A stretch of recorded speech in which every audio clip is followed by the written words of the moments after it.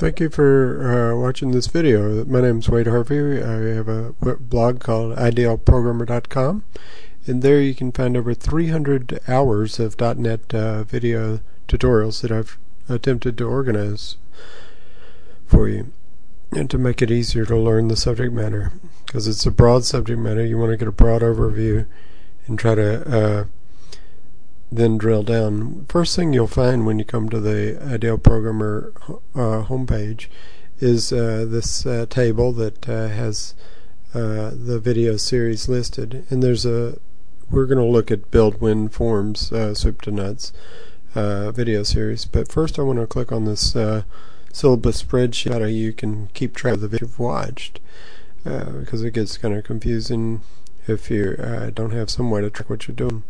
And this is just my Google Docs spreadsheet, and you can export that to your own to use it as a template, so you don't have to retype all the names of the videos that are out there. So today these are the video series, and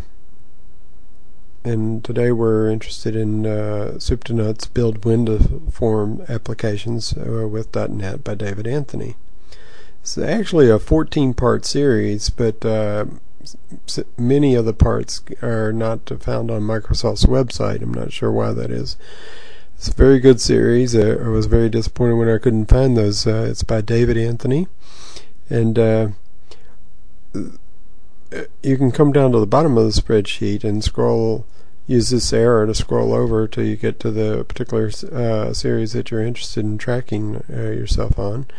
In this case, we're interested in soup to nuts WinForms. You click on that link, and that gives you the individual videos and how long they are, and here's where you track whether you've watched it or not, and if you rewatch it, and if you've burned a DVD. I like to burn DVDs because it allows me to decouple myself from the computer and multitask, watch it while I'm taking a bath or driving in the car. I have to be careful there. This is the titles of the videos. So that's all there is to see there.